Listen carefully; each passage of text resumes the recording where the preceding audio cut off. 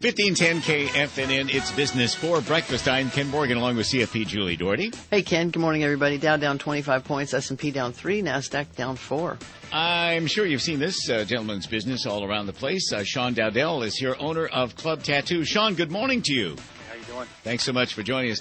We have just a few minutes here, but I have a feeling I'd like to spend a lot of time talking about what is a very fascinating subject, tattoos. How long have tattoos been around in history? Have they been here for hundreds of years or whatever? 10 to 40,000 years ago. Wow. Cavemen were putting very primitive tattoos on their bodies. I'm sure you've been in this business for a long time. You've analyzed this whole situation. What is the motivation that people generally have for getting a tattoo? It's usually telling about a specific point, time, place, emotion in their life. It's a way to tell a story without having to tell a story, or a way of remembering something that happened important in their life most of the time. How many tattoos do you have?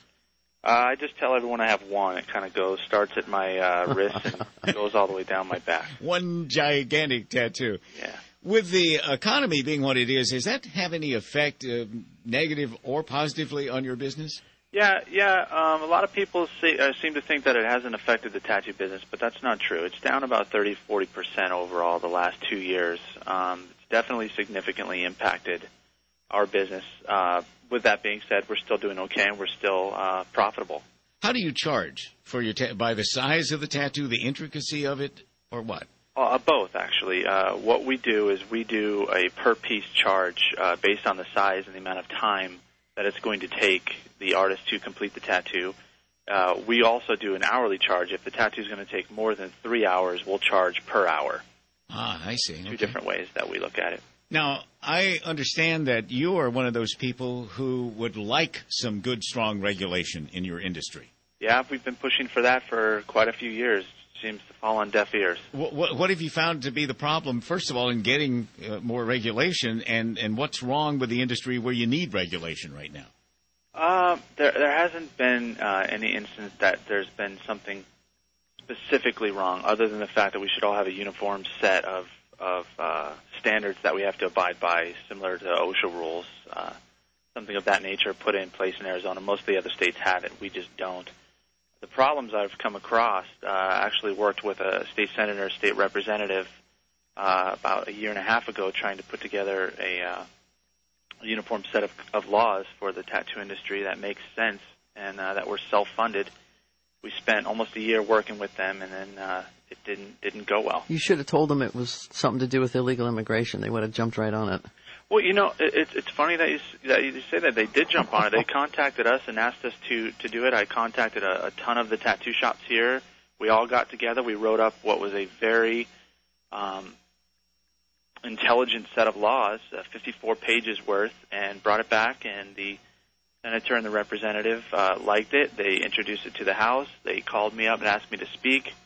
I came down to the House floor, and they had rewritten everything we wrote into 6 pages of funding, and nothing of what we had put as far as the health code regulations were a part of it. So, unfortunately, I had to stand in front of the committee and tell them to vote it down, because they completely changed it without talking to us. You must have not made enough contributions to the right people. Yeah, Sean.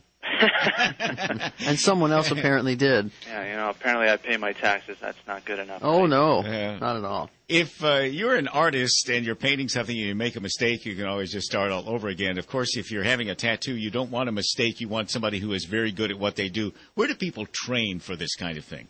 In our industry, there's something called an apprenticeship setup. Basically, if you were an aspiring artist, you would go to a shop, a reputable shop, and get an apprenticeship program where you basically learn and work for free for a year under the artist that's teaching you about the aseptic techniques and the health codes, and basically what not to do and what to do over a course of a year.